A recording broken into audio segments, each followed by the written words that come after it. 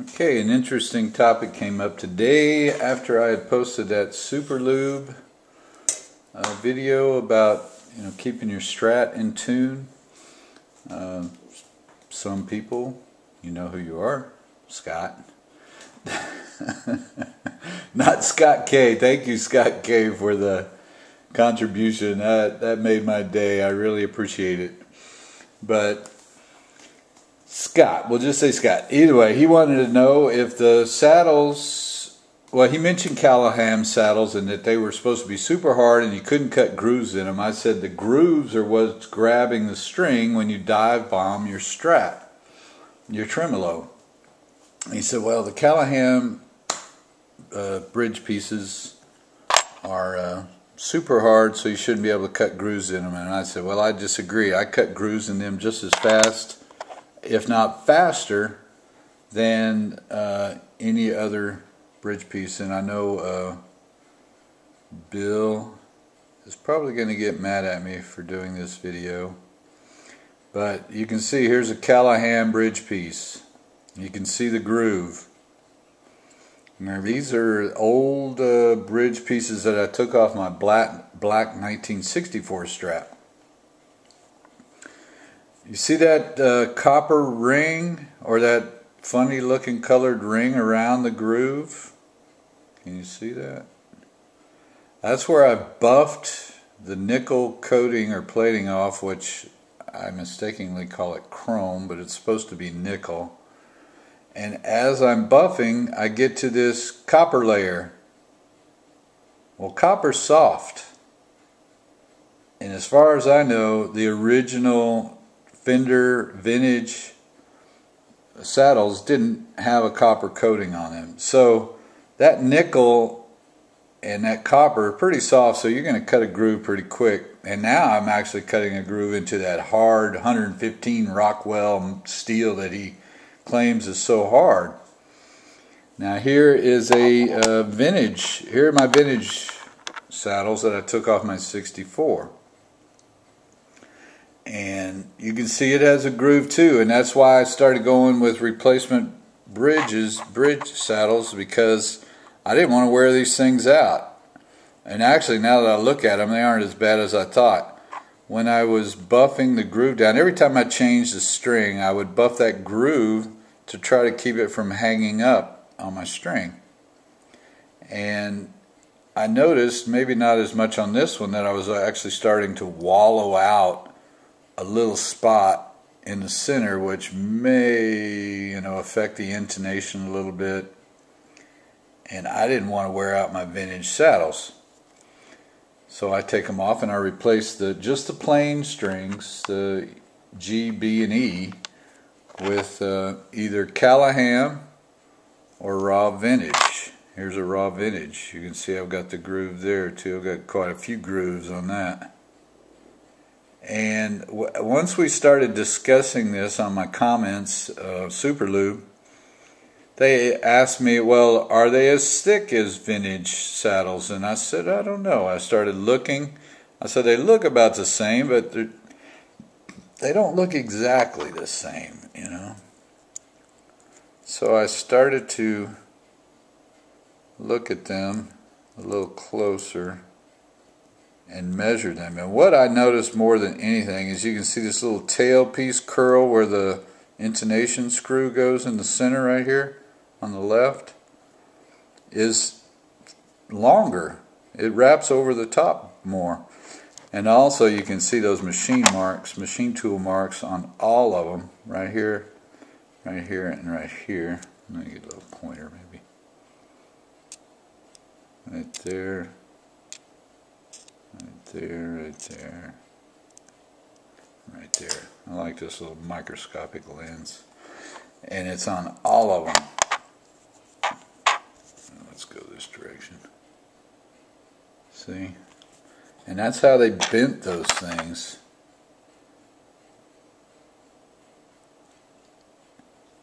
And I looked at them like this, and they do look a little thicker. Here's the raw vintage.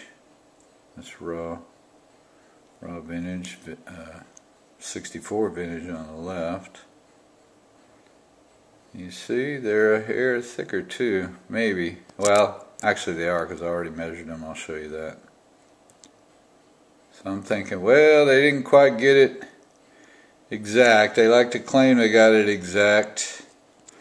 Raw Vintage claims that their nickel plating is directly on the steel, so there is no copper layer in between, which is a good deal, because they claim that's the way they reverse engineered the old saddles, and that's what they found. They were just nickel on steel.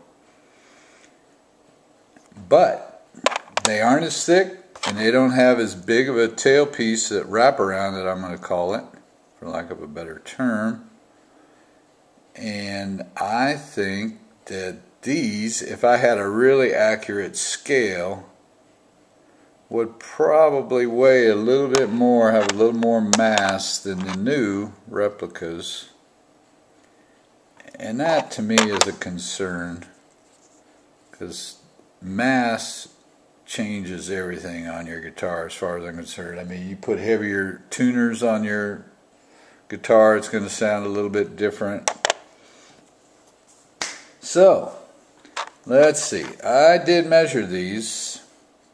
Took my little and let me get it one where I don't have to hold it with a screw. And actually, the first time I measured it, I got about 5.2, 5.1. Yeah, it's hard to see through this lens. Sorry about that. Trust me. About 5.13. It really depends on how you do it. 5.2. You hold it there. Just raw vintage. The raw vintage and the Callaham are just about the same. 4.7, 4.65 I think I got on the Callaham. Where's the Callaham? Callaham.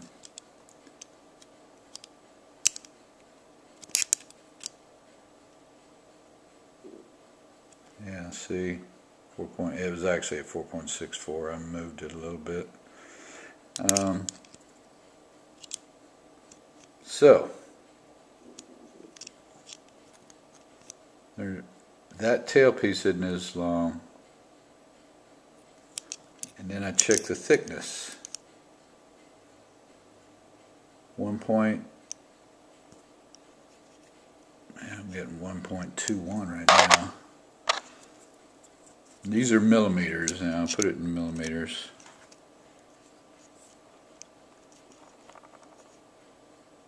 .27. Had a bigger difference before. 1.26. Here's the raw vintage, 1.2, so they're just a hair thinner,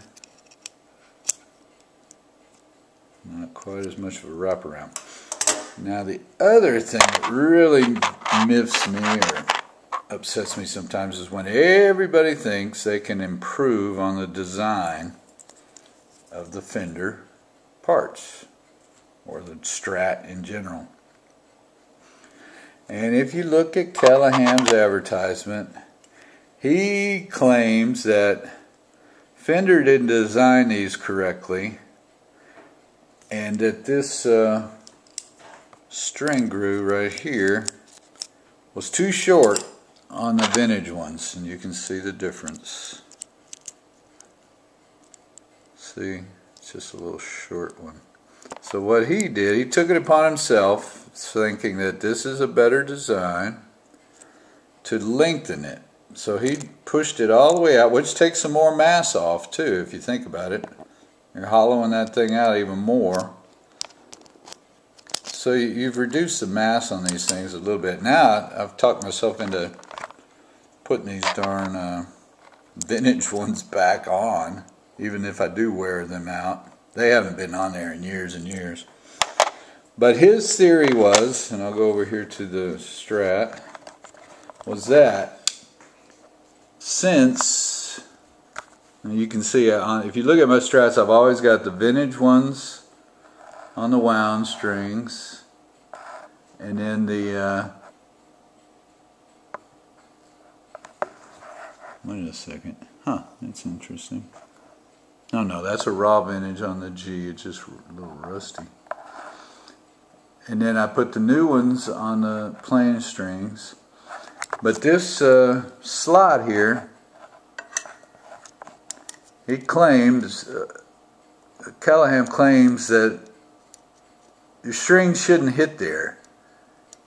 And what that does is increase the bend angle, and well, I might not be explaining this right, but his main argument is that without this string hitting the bridge saddle in this slot, it puts more down pressure on the top of the saddle, which is probably true, and gives you more tone because it's pushing down more on the screws. You know, if you did the mathematics, if you did push down at this point and you had less here and you add this little bit of push here, it probably comes out equally. I'm just guessing, just knowing some math, but you know, sometimes I'm wrong. Either way, this is where I have my problem. The amount of pressure on these grooves as they cut in, when you, I'm doing my whammy, when you do the whammy, and this guitar's not having a problem really. It doesn't have big grooves on it.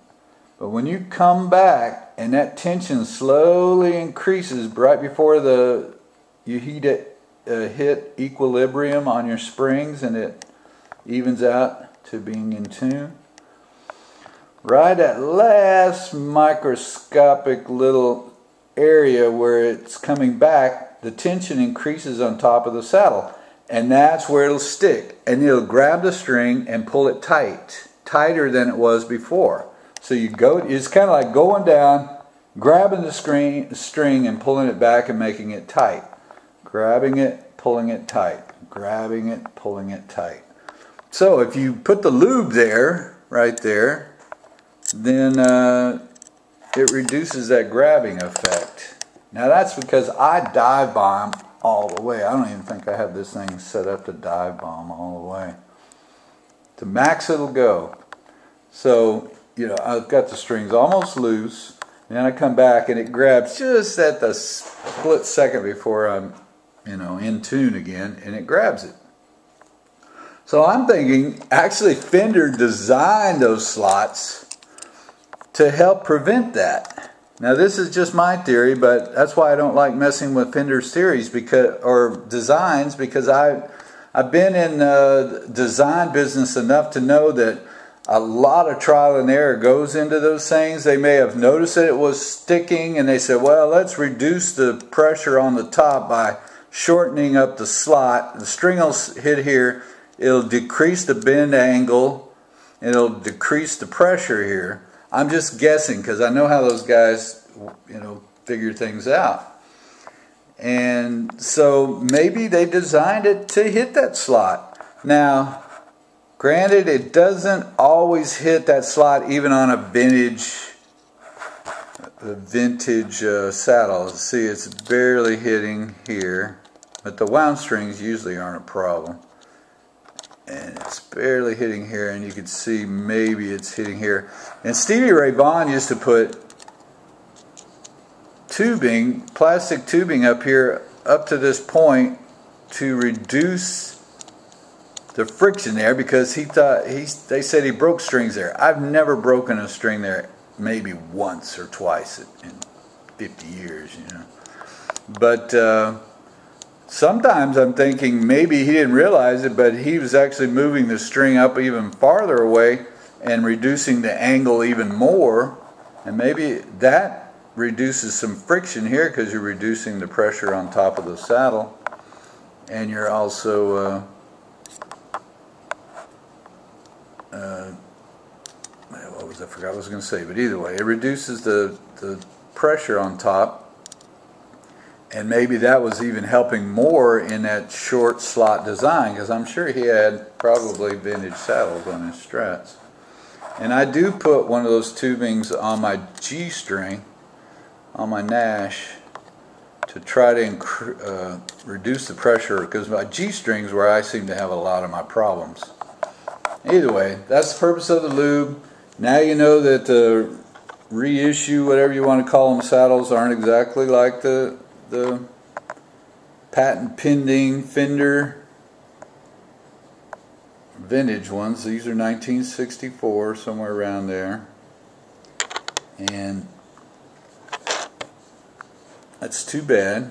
The ones that I haven't tried are the pure vintage Fender ones, which they say they actually retooled or revamped some of their old tools and to make them, so I might try them next. They're about the same price. They're about $40 a set, and I'll usually buy a set, and then I'll use 3 for the plain strings, and I'll save 3, and then when those wear out I'll use the other 3.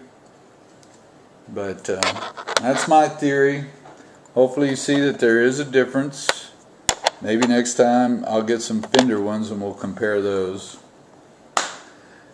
I'm working on a few songs. Here, let's put. I'm going to cover you up here for a second, please. Working on the end of Hey Joe at Woodstock. I realized that the reason I never worked on that song, because for some reason at Woodstock Jimmy was tuned to E, which is very unusual for him. I don't know why he did that. But it drives me nuts, because then I got to reset up my guitar and everything to do just that little bit of a song. I'm working on Jungle, maybe, which is just kind of a partial song on both sides of the sky. And this is my old 62, 66. It's kind of a hodgepodge Strat, candy apple red. You can see the gold undercoat. I call it the Jawbreaker because for some reason I think it has a factory refin and it's really thick. But this is a cool old guitar, and you